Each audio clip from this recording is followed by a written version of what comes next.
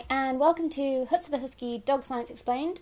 In this video, we're going to look at the science around the experience of guilt in dogs. Now, many owners believe their dogs know certain behaviours are wrong, for example, chewing the sofa. And owners also report that their dogs show guilty behaviours after performing such a misdeed, and that the owner is tipped off to the misdeed before they see what the dog has done, purely by the dog's display of this guilty behaviour. So essentially what they're saying is the dog knows it's been bad and tells the owner it's been bad by acting guilty.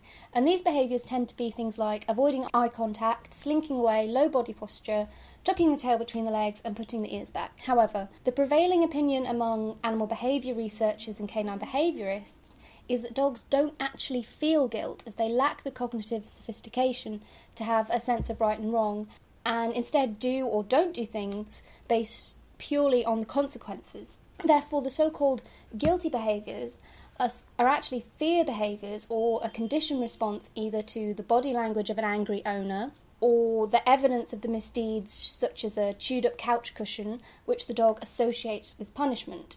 And it's also been suggested that the so-called guilty look is actually a learned behaviour, as it reduces the punishment or avoids the punishment altogether. Now, there have only been 4 studies on this so far, all of which are listed below if you want to read them. And if you know of any others, please let me know and I'll add them in.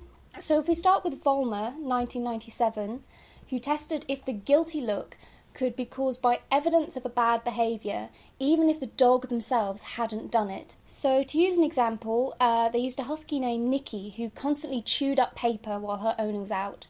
And when the owner came home, they would drag Nikki to the paper, rub her nose in and smack her and shout. However, they found this didn't work and Nikki was just continuing to shred paper. Vollmer had the owners shred the paper himself and leave it in the room for Nikki to find while he went out for about 15 minutes.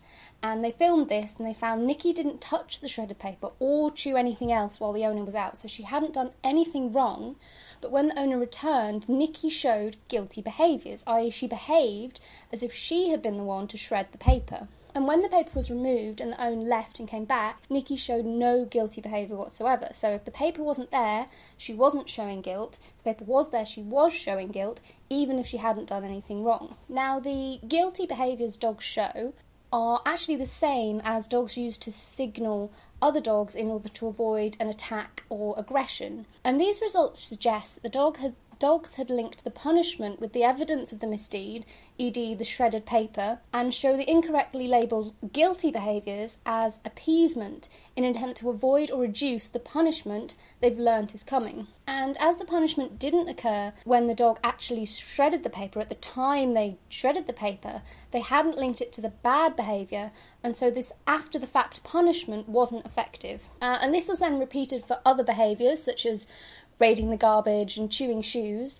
and they found the same result. And interestingly, they found owners who claimed such after-the-fact punishment worked had actually taught an aversion to the item or scene which the naughty behaviour involved. For example, a dog which was punished in the owner's bedroom for chewing shoes which are kept there, thereafter avoided the bedroom altogether, so couldn't chew shoes in that room, but they would chew them if they were left elsewhere in the house. So they hadn't actually learned chewing shoes is bad, they just learnt when I'm in the bedroom sometimes I get smacked, so I'll not go in there anymore. The only issue with this study is they used a very small sample size, so it's difficult to generalise. So we look at a more modern study. Part 1 of Hecht 2012 supports the idea that guilty behaviours are actually appeasement behaviours, as their questionnaire found dogs who showed more guilty behaviours got scolded less, suggesting it is a behaviour the dogs had learned to avoid punishment in response to certain cues.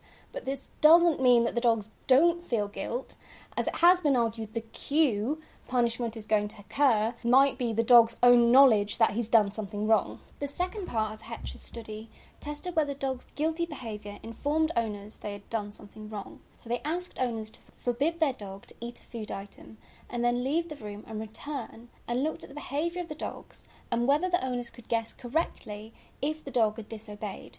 And they found there was no difference in the behaviour of obedient versus disobedient dogs when the owner returned, i.e. the dogs who were guilty did not show more guilty behaviours. And when the owners used just their dog's behaviour, they were unable to guess correctly if the dog had obeyed them or not, and this suggests the guilty behaviours are not linked to the dog's misdeed, but some other cue. Now, Horowitz 2009 repeated this experiment, but asked owners to scold the dog if they were told that the dog had disobeyed, and they then looked at the dog's reactions to the 4 different conditions, so disobeyed and scolded, obeyed and scolded, disobeyed and greeted, and obeyed and greeted. And like with Hecht, Horowitz found the dog's obedience didn't affect their display of guilty behaviour, further supporting that the so-called guilty behaviours aren't caused by guilt or an awareness of doing something wrong, but some other cue.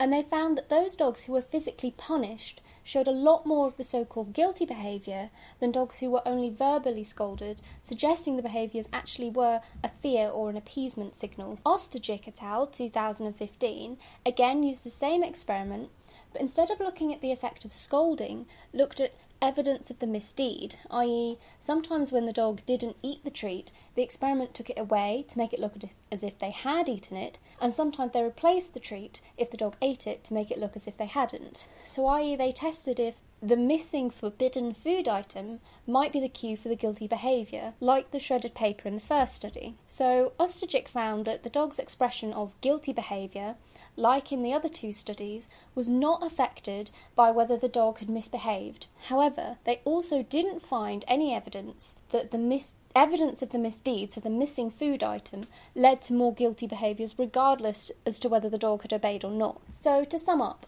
although there's some discrepancy as to what the cue amongst owner body language or evidence of the misdeed or punishment which causes the guilty look in dogs is, all studies agree it's not caused by guilt or the dog's knowledge of doing something wrong. And furthermore, evidence indicates that punishing a dog because they know they've done something wrong is ineffective, probably because the dog is not aware they've done something wrong, so they don't link the punishment with the wrong action. They link it to whatever is happening at the time. And if you want to know more about the effects of punishment has, both on obedience and other aspects like learning ability and aggressive behaviour, take a look at our other Dog Science Explained videos. There'll be a link in one of the 4 corners. It's called What Are the Most Effective Training Methods for Dogs? Okay, thank you for listening. What do you think? Do you see guilty behaviours in your dog? Has this video made you look at those behaviours and think, oh, well, maybe it is fear or maybe it is appeasement rather than guilt? Let me know what you think.